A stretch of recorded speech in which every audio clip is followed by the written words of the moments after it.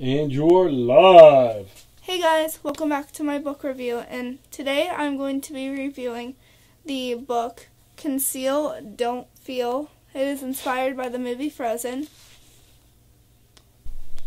Question 1. What is your favorite part of the book? State what it is and explain why. My favorite part of the book is whenever Anna and Elsa are finally together again after Anna is frozen. Good answer. Good answer. What is your favorite part of the book? State why and explain why. Okay, my favorite part of the book. Great book. My favorite part of the book was when the dragon was trying to... Sorry! What? Wrong book! Oh, wait, hold on. Okay, time. We'll do another take. And what is your favorite part of this book? Page 185. When Kristoff first meets Olaf and they're going about things and he's just totally fascinated by a talking snowman. Okay, good answer. Question 2. Question 2. What is your least favorite part of the book and why?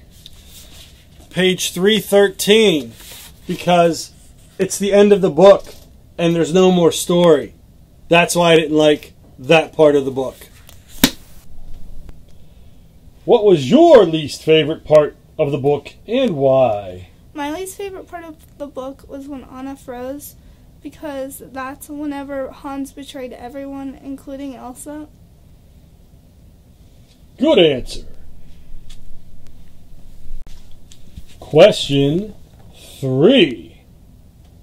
Who is your favorite character and why? I have two favorite characters, Anna and Elsa. The reason is because I really like how the story portrays them is compared to the original Frozen, where they know they're sisters, but in this book they don't know they are.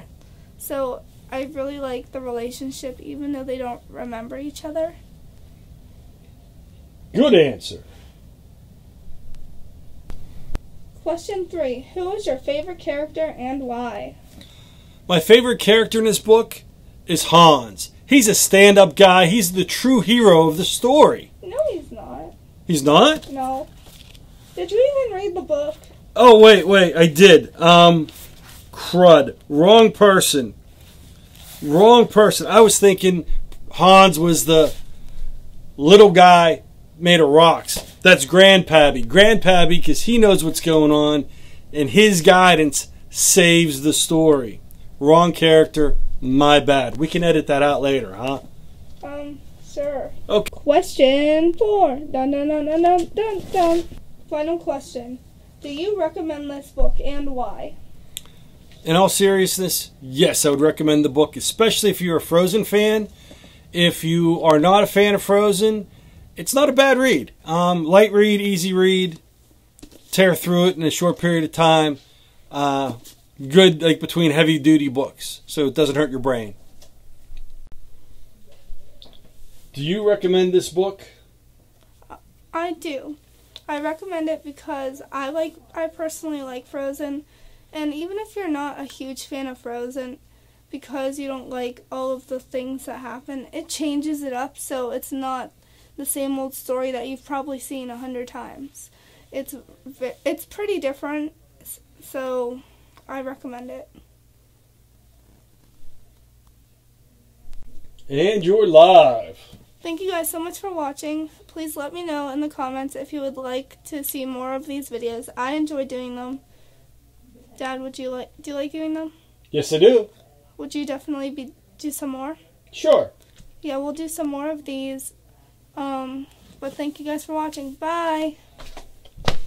A Clockwork Orange next. What? Hey guys, welcome back to... Let's keep going. Start over. Hey guys, welcome back to another video. And today I'm doing a book review with my dad of the book Conceal Don't Feel, and it is inspired by the movie Frozen. Let's get started.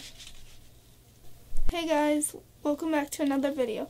And today I'm doing a book review with my dad with this book called Conceal Don't Feel, and it is a Disney inspired book by the movie Frozen. Let's get started. Question 3. What is your